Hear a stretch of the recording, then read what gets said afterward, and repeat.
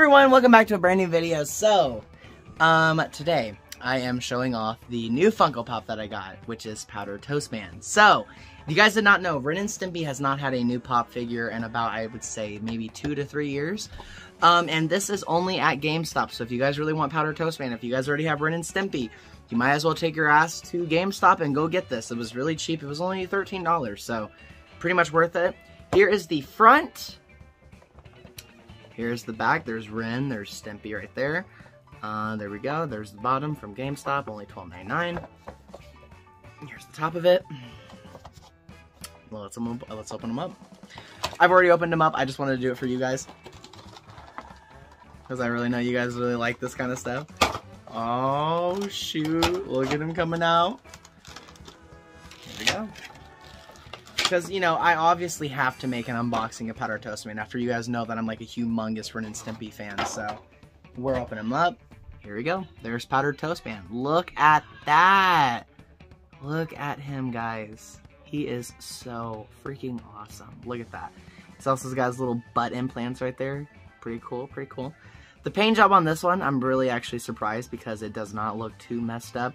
There was a little mess up mark right there, but it's perfectly fine because the other ones that I saw at GameStop last night, the artwork looked a little janky, so I decided to get this one.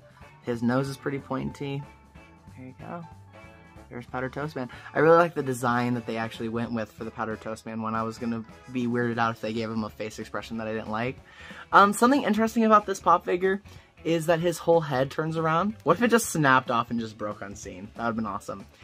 So he actually turns around. His whole head is very opposable. But yeah, there's that. Now I'm going to go get Ren and Stimpy and compare them. BRB. Okay, we're back. So here is Stimpy. So Stimpy's a little busted. There's Ren. And I will compare them each to Powder Toast Man. So here's Powder Toast Man compared to Stimpy. Okay, there you go. And here is Ren compared to Powder Toast Man. There you go. So he is a little taller than Ren and Stimpy, somewhat. Not too much taller because, you know, pop figures are, you know, decent heights for each single one. But here, let's make the thumbnail.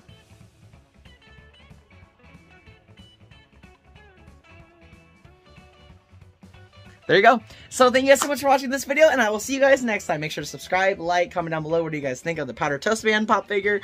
I'll see you guys next time. Peace out. Get down. Bye. I've been trying not to go off the deep end. I don't think you wanna give me a reason.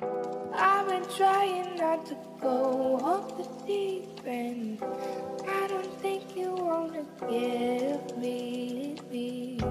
I've been trying not to go off the deep end. I don't think you wanna give me a reason.